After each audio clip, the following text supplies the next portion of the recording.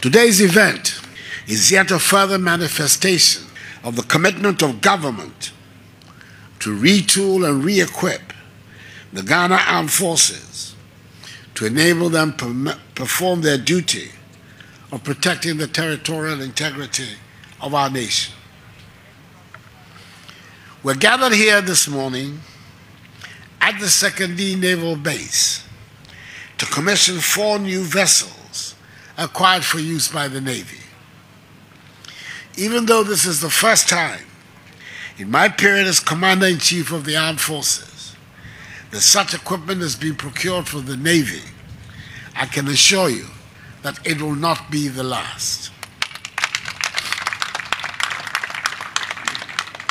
Indeed, when I took office as President of the Republic in January 2017, I was taken aback by the state of our armed forces, especially with regards to their operational readiness. It was nothing short of abysmal. We have thus had to take deliberate steps to shore up the capability of the armed forces and that of the other security services.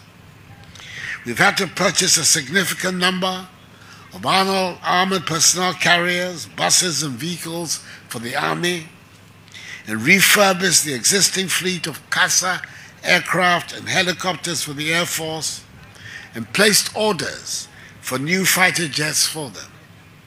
Today, it is the turn of the Navy. All of these have come at a considerable cost to the Ghanaian taxpayer and at the expense of other equally important sectors of the economy.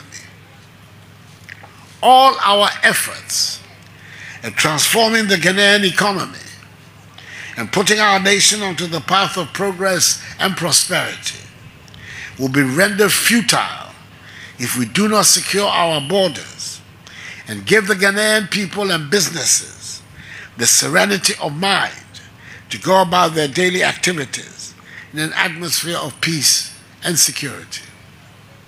Hence the necessity of continuing to equip the security services until the end of my tenure on 7th January 2025.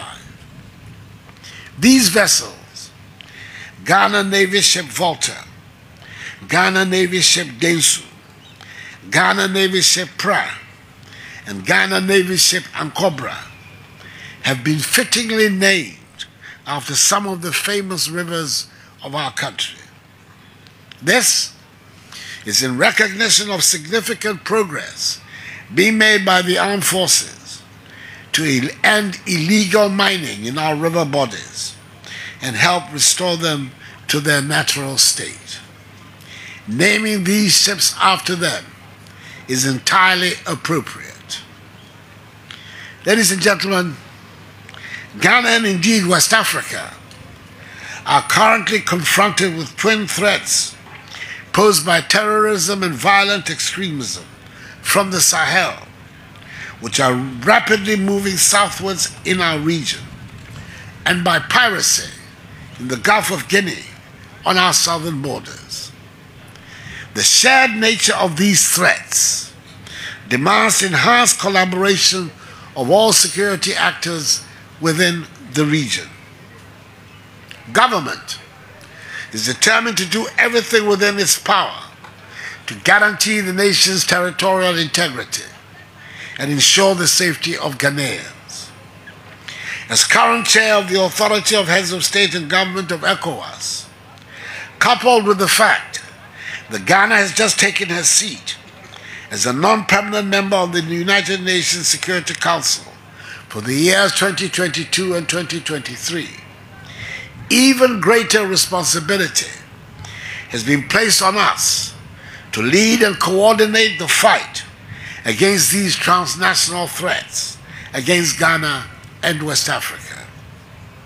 That is why I have charged the highly respected Chief of Defense Staff, your very own Vice Admiral Seth Amwama, to work with his counterparts in the region to develop possible courses of action against terrorism, violent extremism, and piracy for consideration by the authority of heads of state.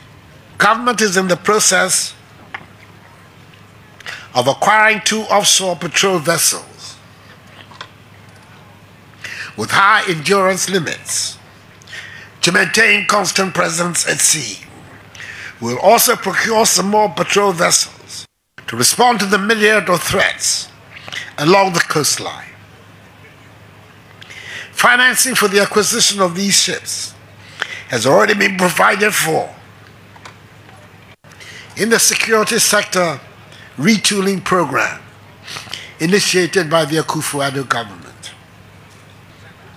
I want to reaffirm once again my confidence and that of the nation in the competence, dedication, and professionalism of the officers, men and women, and civilian staff of the Ghana Armed Forces.